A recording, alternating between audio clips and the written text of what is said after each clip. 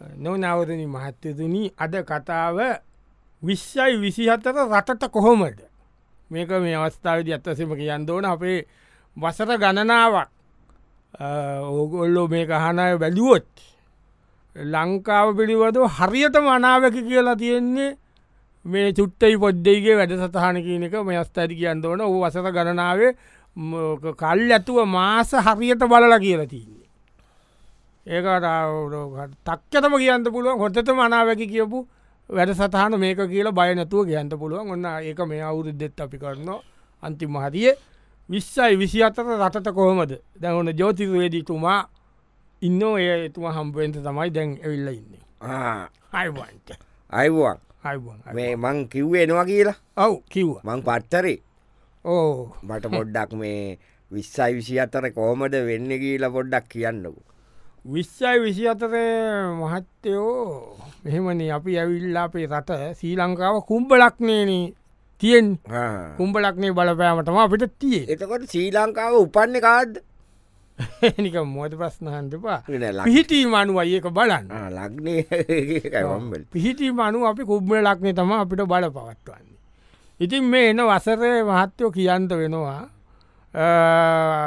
බදුමුට්ටුවල ගණන්යෑම අපිට 120කින් විතර කිට්ටුවෙන්ද බඩුමුට්ටුවල මේ ගණන්යාමක් අටකින්නේ 18කින් තම නව 20කින් කියලා කිව ආසන්න වසේ සමාරුකීනෝ ඒ ගොංකමට සමාරුකිනෝ නෑ 103යි ඒම කියලා ගොල්ලන්ට ගනම් බෑ එමනත්තං සාමානය අපි කියනෝ මට කොමන් සෙන්ස් කියලා කොමන් සෙස් නෑ මොකද ප්‍රවාහන ගාස්තුයි විදුලි ගාස්තුයි වැඩිවුණාම බින්දුවේ සිට 118කින් අනිත් ඒවා ඔටෝමැටිකලි වැඩිවෙන කියන එක තේරුම් ගන්න තරම් මොලයක් බුද්ධියක් නැති ගොම්බ ගොන් තකටීරු මිනිස්සු තමයි වගේ තර්ක කියන්නේ. ඒක නිසා මිනිස්සුන්ට ටිකක් අමාරු වෙනවා මහත්තයෝ. ඒ වගේම හොරමැරකම් ටිකක් වැඩි වෙනවා. චේම් කැඩිලි, පොකට් ගැහිලි, රෙදි ඉස්සිලි, ගෙවල් වලට පැනලා මේවා ගන්නවා. ඒ වගේ තත්ත්වයක් මහත්තයෝ. රෙදි උස්සනවා කියන්නේ. ඒක රෙදි උස්සනවා කියන්නේ වැලවල් වල තියෙනවා. ඒ කියන්නේ ඇඳන් ඉන්නේවත් සමහර විට ඔය ප්‍රබල මිනිස්සු මැතිවරණ වලට ඡන්ද ඉල්ලන්න ගෙවල් වලට ගියපු අවස්ථාවල ඇඳන් ඉන්නේවා පවා උස්සලා පෙන්නීලි අපිට වාර්තාවෙන්ට පුළුවන්. ඊළඟට විශේෂයෙන්ම අවසාන විදිහට මට කියන්න ඕනේ රට පුරාම කපුටු කාක්කා කියන සද්දේ නිතර රැව්පිලි රැව් දෙයි. ඒ කියන්නේ ආය අරගලයක් එනවද? අරගලයක් එනවද? නෑ නෑ. ඒ කියන්නේ සෙනසුරුගේ බලපෑම. නිසා සෙනසුරුගේ හැමෝටම සෙනසුරු ඒ රාස්තකේ ඇති වෙලා මිනිස්සු බලු කපුටු දාන දෙනවනේ. ඒක හින්දා කොට කපුටු කාක්කා කියන එක කියයි. නොනවතුනි මහත්තතුනි අද කතාව 2024 රටට කොහොමද? ඔය දැන් මේ මහත්තයා දැන් අපි කොටස් වශයෙන් ගමුනේද මේක? ඔව් කොටස් වශයෙන් ගමු. ඒ කියන්නේ මට කියන්නකෝ දැන් කලාවට කලාකාරයාට මොකද එන්නේ කියලා ඉස්සෙල්ලා. ඔව් ඇත්ත වශයෙන්ම මේක මේ මම කියන්නේ වෙන කෙනෙක්ගෙන් ගත්ත කතාවක්. ඒ කියන්නේ මහත්තයෝ කලාකාරයන්ට හිතෙනවා මේ වසරේ කලාකාරයෙක් වුණාට වඩා හොඳයි මෙහෙ ඉන්දියාවේ නලාකාරයෙක් වුණා නම් කියලා. එහෙම කලාකාරයෙකුට හිතන්න පුළුවන් වෙන තත්ත්වයක් අපිට පෙන්නුම් කෙරෙනවා. මොකද කලාකාරයාගේ තත්ත්වය ඒ කියන්නේ කලාකරුවා කියන කෙනා රටේ කියන්නේ සෞභාග්‍ය පෙන්නුම් කරන කෙනෙක්නේ. එයාගේ තත්ත්වය හීන වෙනවා. එයා නිකන් Tamanට උචිත නැති තැන්වලට ගිහිල්ලා නිකම් පච වෙනවා. තේරුණාද? ඒ නිකන් ගිහිල්ලා එක එක්කෙනා උස්සලා දියන්ට ගිහිල්ලා එක එක්කෙනාගේ ගුණ වයන්ට ගිහිල්ලා තමන්ට තිබිට තැත නැති බංගස්ථාන කරගන්න තත්ත්වයක් මේ වසරේ අපිට දකින්නට ලැබෙනවා මහත්තයෝ. ඒ වගේම තමයි දැන් ඔය පොඩි ඔය දැන් තියෙනවනේ ඔය නාට්‍ය සංගීත සම්දර්ශන වගේ දේවල්. ඒවා ටික ටික පොඩ්ඩක් අඩු වෙන තත්ත්වයක් පෙන්නුම් කරනවා. ඒවා තිබුණත් ඒවාට සල්ලි ලැබෙන්නේ නැති තත්ත්වයක්. පොරොන්දු වෙන ගාන තියන්නේ පොල්ල තියලා සංවිධායක පයින්න වගේ සීන්. ඒ වගේ තත්ත්වයක් මහත්තයෝ මේ අපේ මේ ලග්නේ හැටියට. කලාවටනේ. කලාවට එහෙම තත්ත්වයක් තියෙනවා. ඊළඟට මහත්තයෝ දැන් හොතට වැඩ ටික කරන් හිටියනේ මහත්තයෝ විහිළුකාරයෝ. විහිළු කරන කට්ටිය ඉන්නේ. දැන් චූටි මල්ලි පොඩි මල්ලිලා ඉන්නේ. ඒගොල්ල වගේ ඉන්නවන කට්ටිය ගොඩාක් දැන් ඒ වගේ මිනිස්සුවය තමන්ගේ පාදු ඉල්ලුවක් කරගෙන හිටියන ඒගොලන්ත තින් පොඩි තිබුණ ඉල්ලුමකුත් තිබුණා ඒක පොඩ්ඩක් රටේ නිකං අප්‍රේල් මැයි වෙලා පයිනකොටම අදුවෙනවා ඒ කියන්න ඒගොල්ලන්ට බෝඩ්ජෙන්ට බැරිතරම් වීලුකාරයෝ බිහිවෙන්ට පටන්ගන්න අර වීලු කොරනවා කියන්න බායනෑ ඒ විහිලු කියන්න ආයඉති බඩ්ඩ යටිබට කොරවෙන වීලු ඒ විහිලුවලට මිනිස්සුන්ට හිනායනෝ කියන්න කඳුරු පයින්න හිනාවෙන මිනිස්සු ස්තේජ්ජොල ලොකු ලොකු ඇවිල්ල ලොකුවට ඇවිල්ල තම මේ වීලු කරන්නේ ඒක නිසා මේ වසස කලාකාර ඉතාම කල්පනාවෙන් ඉන්දෝන ඒ වගේම ඉතාම ප්‍රසිද්ධ ප්‍රබල දක්ෂ කලාකාරයෝ කලාකාරගේ අභාවය මේ වසරේ පෙන්නුම් කරනවා අපේ කේන්තරයට අනුව. නොනවරුණි මහත්තුතුනි අද කතාව 2024 රටට කොහොමද ඔන්න දැන් අරේ ජෝතිර්වේදී තුමා දැන් ඉන්නවා බලාගෙන ඉන්න ඉන්නකොට ඔන්න එනවා අපේ අර ප්‍රශ්නහනවට මීඩියා මල්ලි ඉන්න ප්‍රශ්නහන තව මොනවද තියෙන්නේ දැන් එතකොට ඊළඟට දැන් කලාව අපි ඇහුවනි ඇහුව ක්‍රීඩාවට මොකද වෙන්න ක්‍රීඩාව වැදගත් වැදගත් විශේෂයෙන් ක්‍රිකට් ක්‍රීඩාවහෙම ඒකට ඇත්වස්සයම කියන්නවට පෘටෝගේ බලපෑම පෘටෝගේ බලපෑම තොහෙන ඇතනින් ඔවු ඇත ඉන්නන්තම බලපෑම කරන්නේ ළඟ ඉන්න එකට වඩා ඇතින්ටම මේකට බලපෑමෙන්නේ පෘටෝගේ ඊළඟට අසල් වැසි ඒ පූටෝගේ බලපෑමනිස අසල් වැසි රාජ්‍යවල බලපෑම අපේ ක්‍රීඩාවට තදින් දැනෙන අවුරුද්දක් විශේෂයෙන් අපි ගමුනිකන් ක්‍රීඩාවකුව මුලින් මහන ක්‍රිකට්නේ කිරිකට් ක්‍රීඩාව ජනවාරි පෙබරවාරිවර මාසෝල යම් කිසි නිකං සුපදායක නිකං අට කළු වලාවක රිදී රේකාවක් වගේ පොඩී බලාපොරත්තුවක් ඇතිවෙන වර්සයක් බවට පත්වෙන ඊට පස්සේ ඊට පස්සේ ටිකක් මැදටවෙන්ට මැදටවෙන්ට ආය පොද්දක්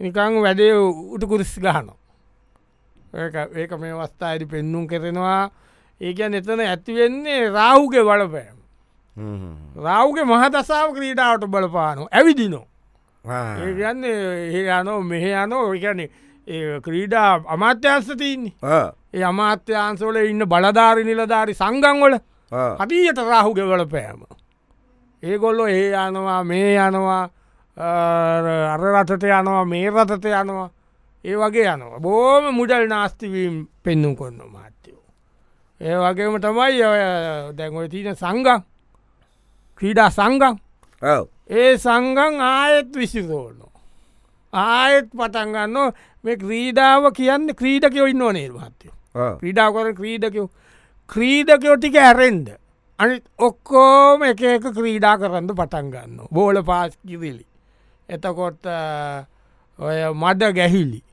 එතකොට ඒ වගේ දේවල් ඇදිලි කම්ප ඇඩිලි ඔන්න වගේ ක්‍රීඩා ඒ ක්‍රීඩා බලධාරීන්ගේ ගොඩත් තියෙන ක්‍රීඩකයෝ නිකං අසරන වෙලා ඉන්න තත්ව ඇත්ත ඔය මේ වසත අපිට පෙන්නුම් කරන්න වෙන්නේ. නොනවරුණි මහත්තුරුණි අද කතා 2024 රටට කොහොමද 2024 රටට කොහොමද කියන එක තමාද දැන් කතාව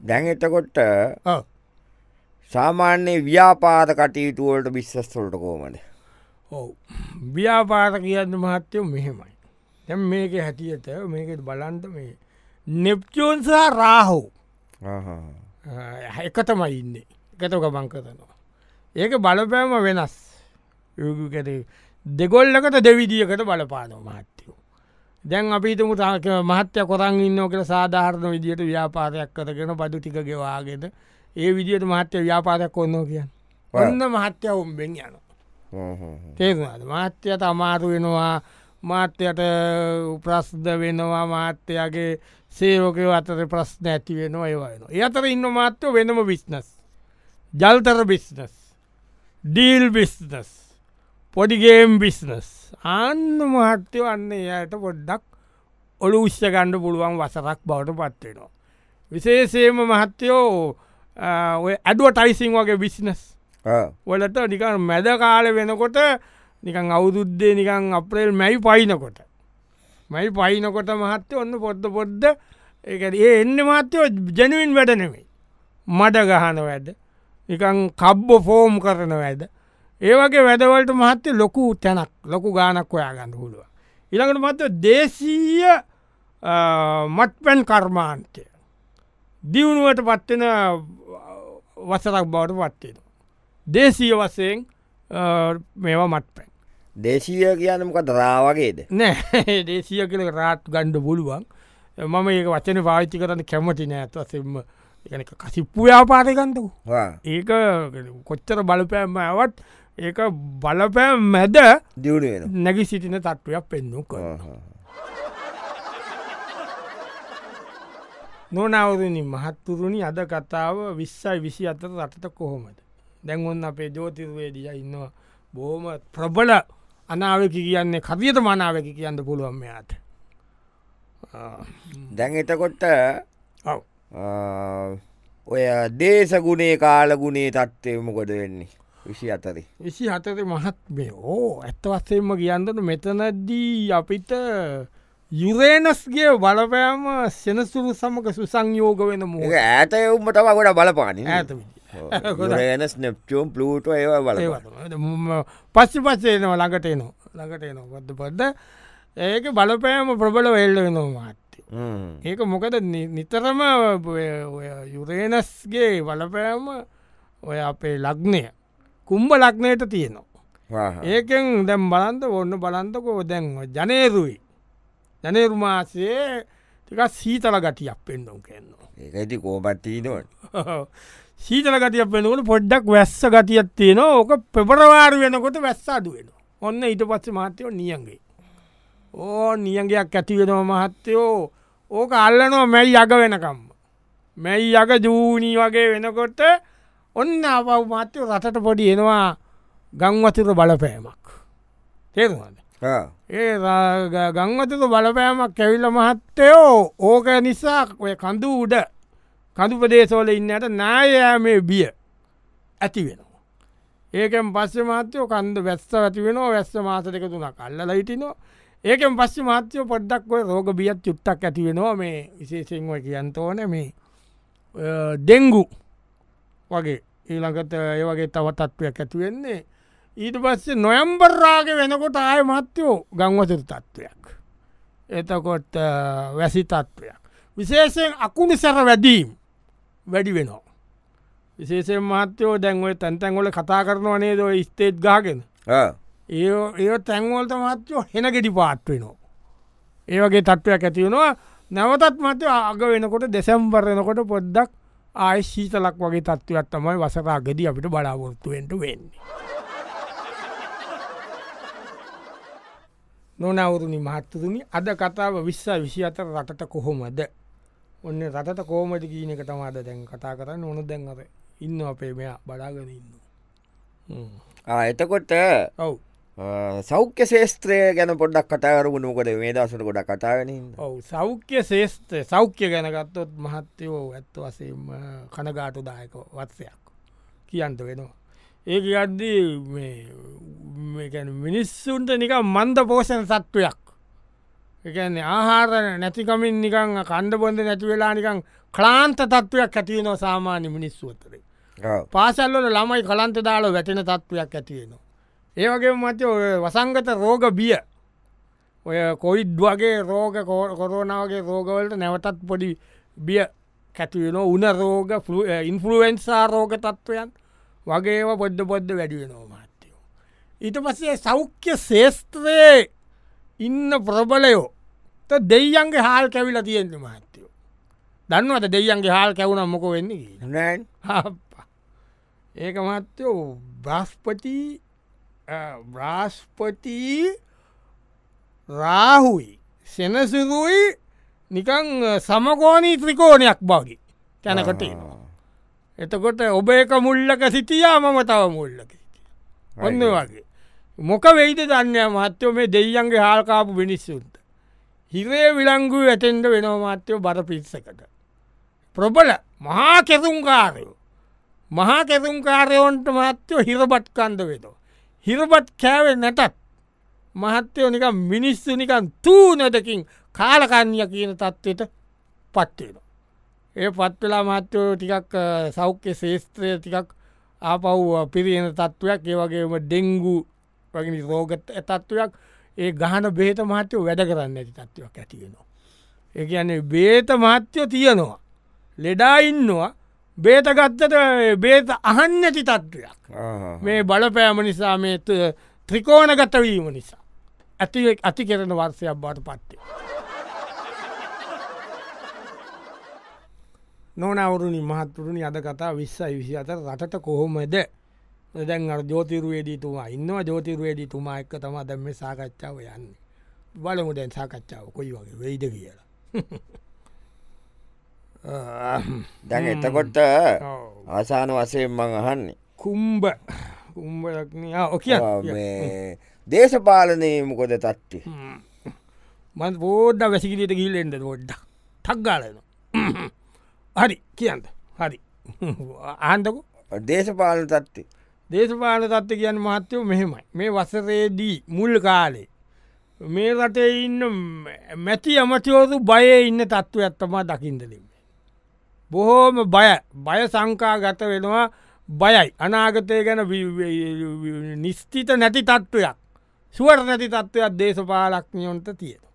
ඒවගේ මහත්තයෝ කියන්න ඕන ඒ බෝම ප්‍රබල ඒ දේශපාලක්නයෙක් කෙනෙක්ගේ ඒ අවසානය සනිතුවන් කරන වසරක් බවට භාවය අභාවය කියන මහත්තව ඒක නිකම් මෙහෙමයි.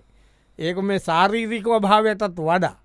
එහා ගිය නිකං ඒක නිකං පොරවෙලා හිටපු අය නිකං අන්‍ය කොරස් වෙලා යනෝ කියන්නේ පොරවෙලා හිට අය චොරවෙලා කුජීත වෙලා පච වෙලා ගොං වෙලා නිකම් පල්ලම් බැහල යන තත්ත්ව අත්තමා මහත්තයෝ තියෙන්නේ. දැම් අත්තව ලබන වසරේ ඇත්ත වසයෙන් කියන්න ඕන. දැන් ඔය පොරවෙලා ඉන්න ඉන්නවන නිකං පිනට කප් එක ගහලා ඉන්න අය. ඒ අයි නිකම් මහත්තයෝ අප්‍රේ ලග වෙනකොට මැයි මුල වෙනකොට. ඒ අයගේ ඒ තියන නිකං ඒ තියෙන ඒ රෝසවාට ගතිය නිකං කළු ගැහිලා නිකං හුලම් බැහල වගේ යන ගතියක් පෙන්නුම් කරනවා මහත්තය. කොහොමත් එක එක්කෙනට චෝදනා කිනිරී බැනෑන්ඩ ගැහිලි කුණු අරප කිවිලි එතකොට මඩගහ ගැනිලි ඕවා තම මහත්තයෝ මේ වසරේ ඔය මැයි ඔලින් පස්සේ ආගන්ද ලැබෙන්නේ. ඉති රන්දු සරුවල්ලා කොහොමත් මහත්තයෝ මේක උඩුකුරුන්ඥන් ගහනවා. තේරුණාද. මොනවුනත් මහත්තයෝ ඉතින් චන්දයක් තියන්ට වෙනවා. මේ ජෝතිසයට අනුව.